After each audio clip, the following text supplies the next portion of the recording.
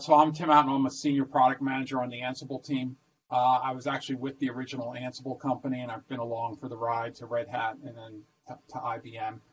And I've been working on how Ansible can integrate with and help automate things happening in the container native space. So one of the things being from, working for Red Hat is that we looked into, once we started this effort, how we could start to help automate what's happening in OKD and what's happening in OpenShift clusters. So what I was presenting here was like the 1.0 that we came up with initially and how it came together. And I'm going to try to just speed through this. There's a lot of went on here, and we could go a whole lot deeper. Fabian put together a demo if we have time for it. If not, we can provide the code. So like I said, that's my background, where I'm coming from there. I was a programmer at one time, used to develop, and then became a PM, and then they took my keyboard away from me and said, you are no longer allowed to code. But I get to work on this type of stuff. Fabian, you want to say a few things? Yeah, I'm Fabian von Feilitzsch. I'm a software engineer in the OpenShift org. I work on Operator Framework. I've been involved in like the Ansible Kubernetes integration space since pretty much right after I got to Red Hat 5 years ago. So I've just been working on building out like the Python clients and then integrating those Python clients with Ansible modules and things like that, just to have like better sort of like full like application to infra level integration so that people who are using Ansible in their like traditional IT things can kind of more easily transition to the Kubernetes space without having to upend all of their tooling, logging, monitoring, et cetera. And I'll cut it there so that we have time for the whole presentation. Right. Thanks, Fabian. Yeah, so the first thing I should mention, if it's not apparent by who's presenting to you, is that this was a joint effort between the Ansible team and the OpenShift team. Fabian was one of the engineers that came over and worked with us in developing this, and we had some of our own people from the Ansible team working together on this. So this is truly a joint effort that happened out there. So just diving in, I'm going to speed through this. So this thing that we're talking about, community.okd, is an Ansible content collection for automating and managing the unique capabilities of OKD and OpenShift systems. And the key word there is unique, and I'm going to come back to that. Now, I know I'm not talking to an Ansible group here, so you might be wondering, well, what's a collection?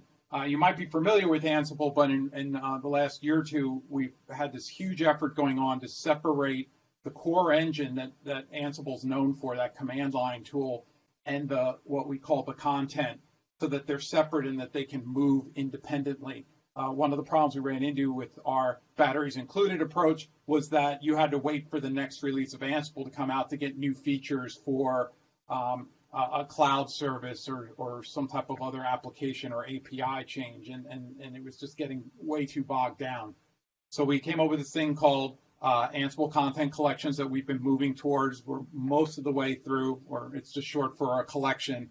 And it's a new format for organizing Ansible content so that it's independent of the engine and can be added and installed and updated independently of what's happening in that. So what we're talking about here is one of those collections that is specific to working with OKD and OpenShift here. So like I said, just to review that then, and so this is to focus on the unique capabilities of OKD and OpenShift systems. We also have another collection which has been now renamed Kubernetes.core, and that provides the baseline Kubernetes and Helm 3 automation capabilities out there. So if you're working with OKD and OpenShift, you're probably going to use both of these collections together in your playbooks, and the stuff that's baseline, you would work with the stuff that's in Kubernetes.core, and then when it comes to the things that are specific that OKD adds on top of that, then you would pull from the community OKD collection.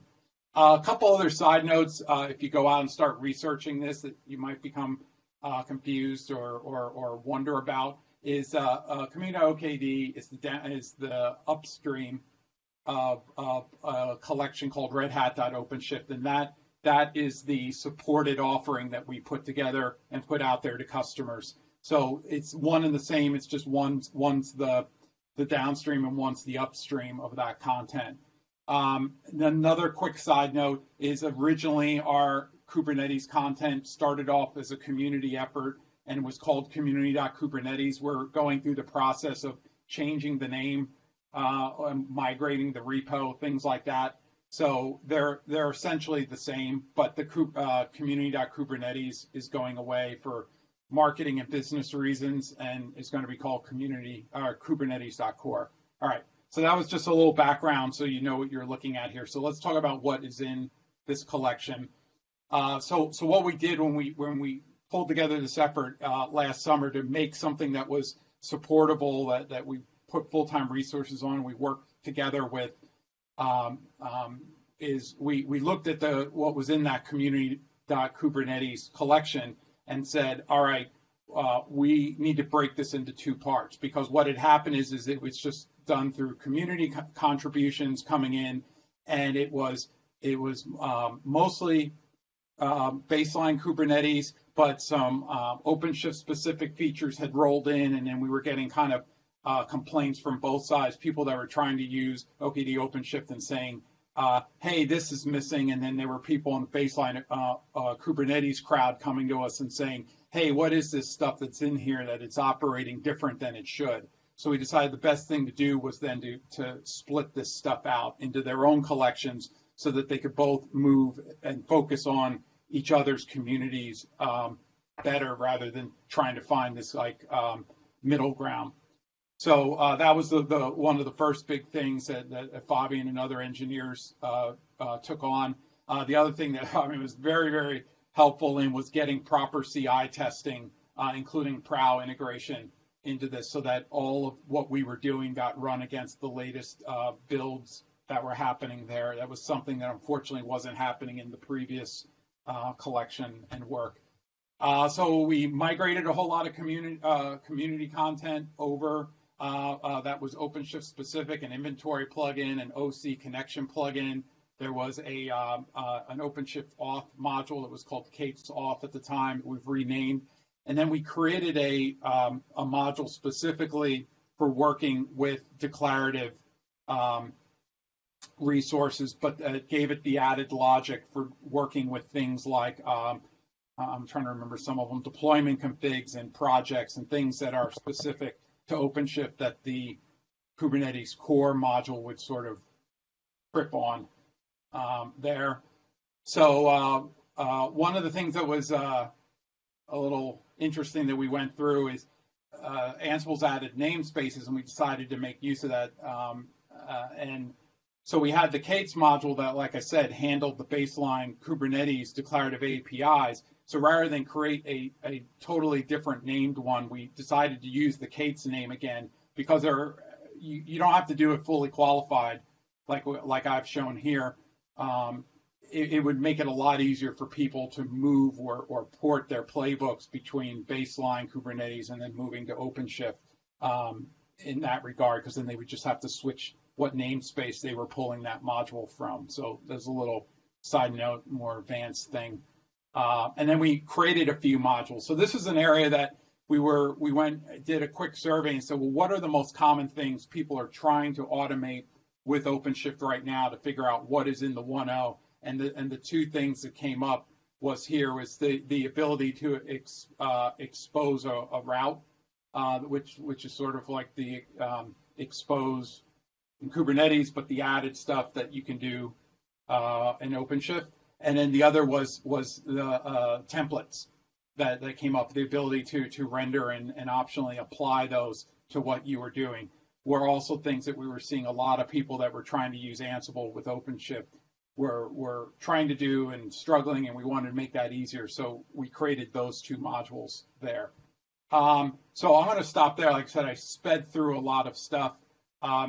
Do we want to take the time for a demo?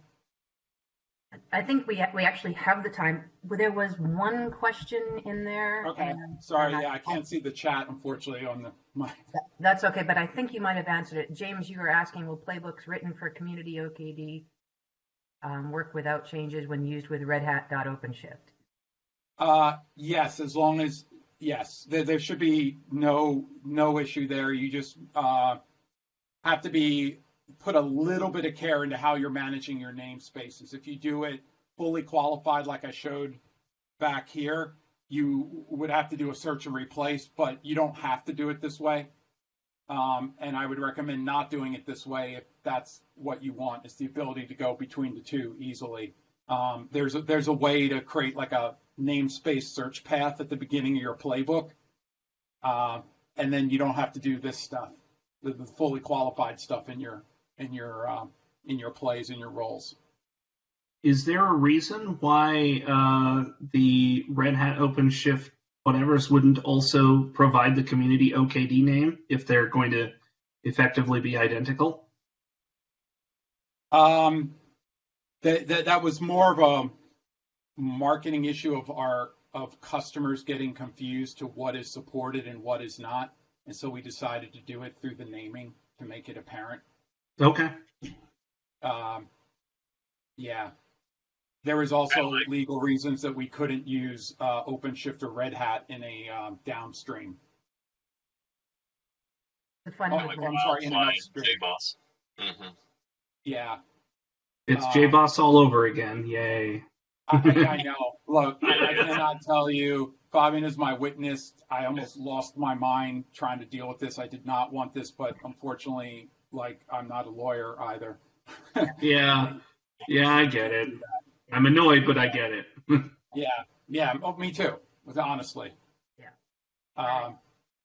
Yeah. So there's a couple more things in the. Oops.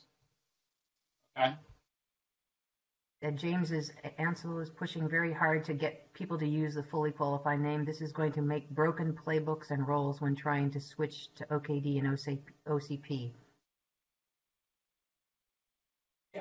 Yeah, that's more of we've done it for awareness and also clarity. When you're dropping in a single task to document something, you don't see all the other stuff you could have done at the command line or in the playbook declaration. And then people may get confused over time as you have modules with the same name appearing in different collections entirely. It's just for clarity of that type of documentation. We're not recommending that everything you do should be done with fully qualified namespaces in your actual work. It's more of us getting this concept across, and also in clarity of when you're only taking a snippet and dropping it in. You could lose someone. Yeah. I don't know if that makes sense, James.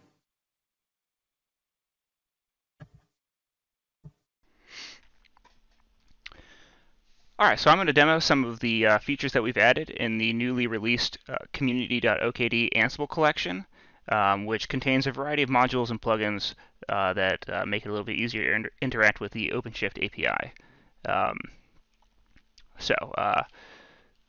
First things first, let's look at what we did around image streams. We added some special handling so that we can kind of better handle resources that are referencing image streams without causing unnecessary redeployments. So this is what the basic module invocation looks like for the K8s module. The community.okd.k8s module is very similar to the Kubernetes K8s module, except that it has some of this special handling. For example, projects. If you don't have permission to go to create a project, it'll instead issue a project request and handle that whole API flow, which the core Kubernetes module cannot. So this will just go ahead and create a project named testing, kind API version. It'll just send it right through to the API. I'm just going to kick it off on the right here. So if we look at returned a lot of that is because of this managed fields field that's returned, but this is what the API returned when we issued a create with this definition. You can see we have a project here. It's got the name of testing. That's pretty much it. So next, let's go ahead and create an image stream. Let's look at what that image stream looks like. So we can see here, it's just a regular Kubernetes manifest image stream.yaml, and we're going to be pulling in the Python Docker image. And you can see here, you can just reference a file directly, much as you could with kubectl or any of the other common utilities. So let's go ahead and create that image stream, which should import that Python image. All right, so you can see that it was created. We see the spec that's returned here and the status, which gives us the new the location of the container in the OpenShift image registry. So next, let's create a deployment config to reference this image stream we just made. We can look at what this looks like real quick. It's basically going to it's going to use that base Python image. It's going to spin up just a basic HTTP server. And we can see we have some environment variables set, and then it has this image change trigger that will basically say, you know, if the image stream gets a new tag, then automatically update our deployment to use it. And it will also mean that in this spec, OpenShift will update that image that it's referencing to be the image from the local registry instead. So let's go ahead and create that deployment config. And you can see here we have this wait and wait condition. This will basically look in the conditions array on the status of an object, and it won't end the task until this condition is true. So we're basically creating this deployment config, and we're just going to wait until it reports that it is available.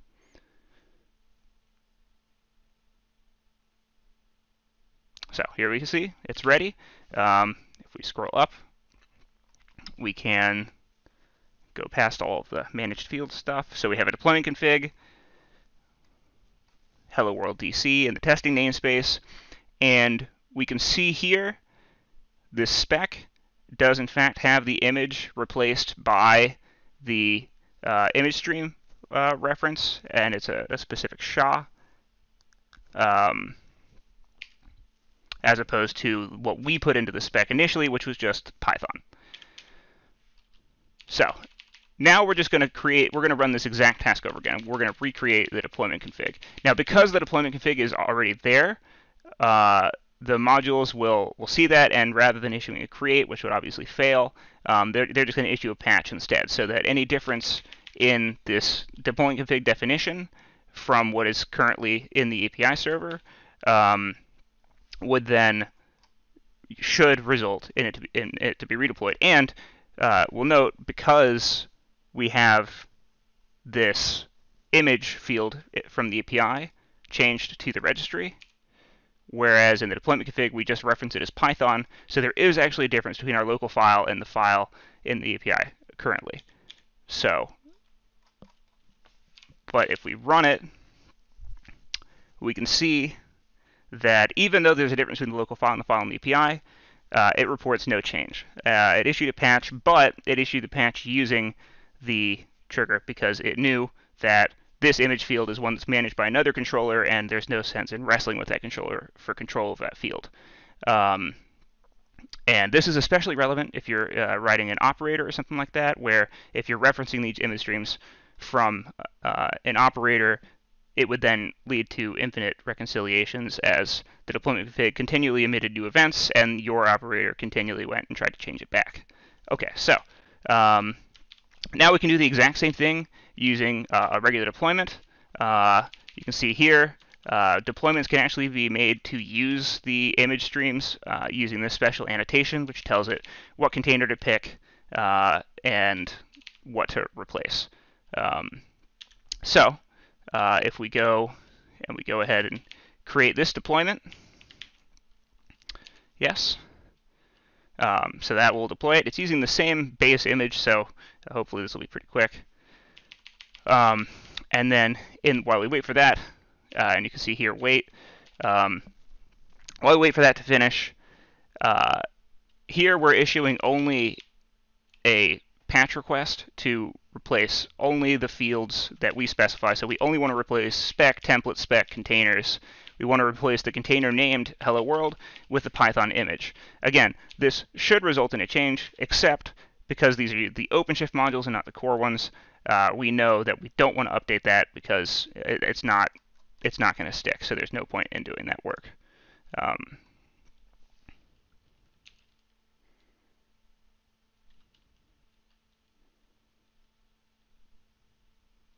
Okay, cool. So that's the end of the image stream. So next, let's look at what we added for routes. So routes are basically OpenShift's method for creating ingress.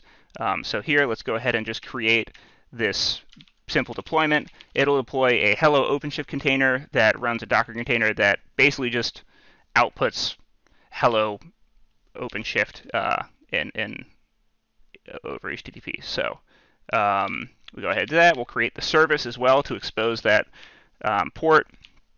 And then we will look here at the OpenShift route module, community.okd.OpenShift route. OpenShift route is approximately equivalent to OC create route. It can expose most of the same stuff. So here we can see we reference the service that we just created that exposes that container that we just spun up.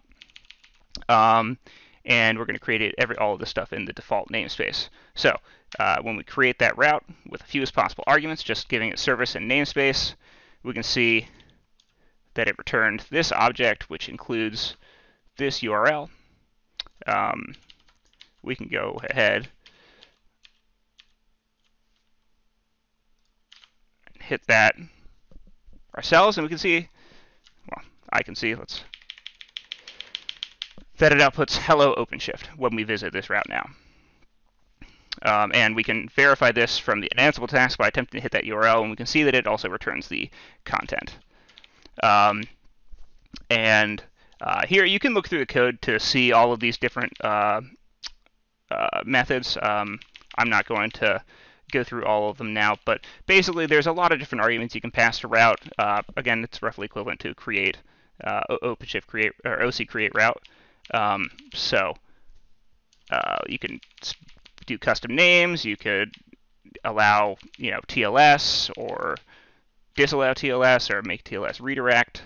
All different kinds of things, all exposed through the module without needing to, get in there and do this sort of definition by hand. All right, so let's just skip through the rest of this route stuff.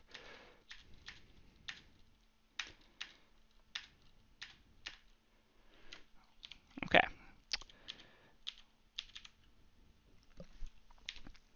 All right, the third thing I wanted to look at, we've added the ability to interact with the OpenShift OAuth server directly through this module called community.okd.OpenShiftAuth. So first, let's go ahead and create this secret, which will contain the information for this user, a username of test and a password of testing123.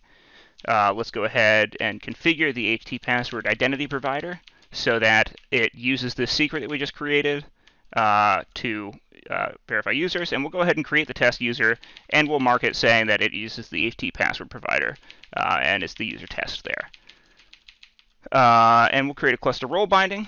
This cluster role binding will give our new user cluster reader access. So it should be able to see all the things in the cluster. So next, we're just going to use this community.kubernetes.k8s-cluster-info module, which will return information about how we're connecting to the server, what the host is, what authentication parameters we're using, etc., etc. And we're just going to store that in this cluster info variable. So let's go ahead and get that API URL. So you can see here all the information that module returns. It returns all the information about the connection. It returns information about what APIs are supported by the server that you're connecting to, and a bunch of stuff like that, as well as client and server version. So next we come to the actual invocation of the OpenShift auth module. So you can see here we're just saying login as the user test with the password 123 to this host that we just pulled from the kubeconfig that we're using to connect right now. So let's go ahead and obtain that access token. And there we go. So you can see that we ran that and it returned this API key that we can use to authenticate. And now that we have that information, we're going to use that API key stored in this auth variable here. And we're going to use that host that we picked up before in order to see if we actually can list pods, which we should be able to because we have cluster reader access. So here we go. Here we can see all those pods, and we listed them in testing namespace. So these are all the pods that we created during that image stream demo just a little bit ago.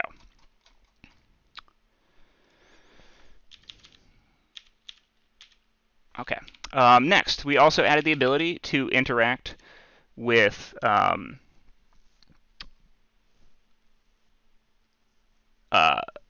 OpenShift templates, which are basically a way that you can either locally or in the server set up some basic templating or without using Helm or the Ansible templating language or any of the other options that are out there right now. So the Nginx example template is one that's included by default in an OpenShift installation, and it pretty much does what you'd expect, which is create an Nginx deployment.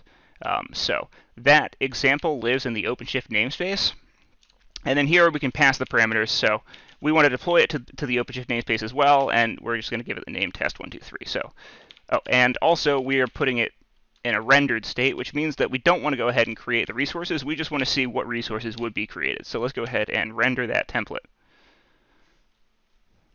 So we can see here, these are the resources that would be created. It would create a service that exposes our Nginx pod. It would create a route that exposes it on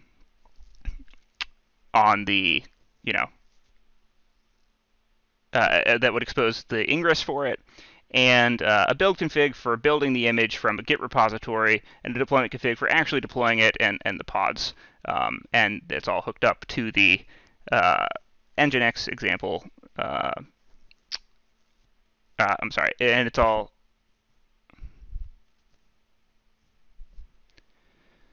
apologies, lost my train of thought for a second. Yeah, and it's all hooked up with the image stream tag. So now that we have these resources, we're storing them in this result variable here. We can go ahead and create those rendered resources by looping through them.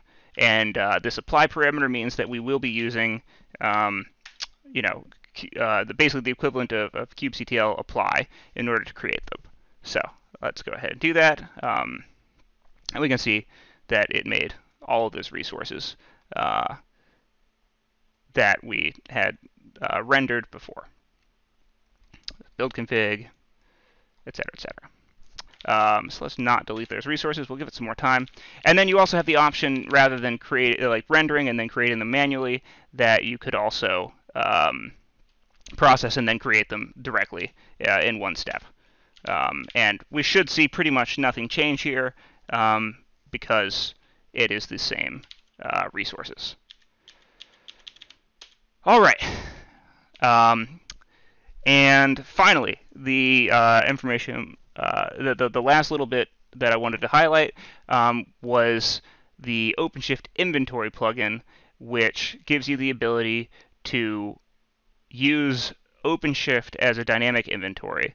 And basically, this means that the plugin will go look at the cluster, look at all of the pods in the cluster, and add those pods to your Ansible inventory as targetable hosts. So you can see here, this second play targets the namespace testing pods group. This is a group that is automatically created by the OpenShift inventory plugin, and basically it will target all of the pods that are in the testing namespace. So let's go ahead and run that. So you can see the first task, ignoring this meta one, the first task that we will run is setup. Now, it is important to note, running modules other than raw does require Python on the container. So we can see here this test123 deployment container doesn't have Python installed, and so this is not going to work on it. So it was failed. But we can see these test123 Nginx example, the Hello World DC, and the Hello World deployment pods that we spun up earlier all were found and setup was run. And we can verify that setup run successfully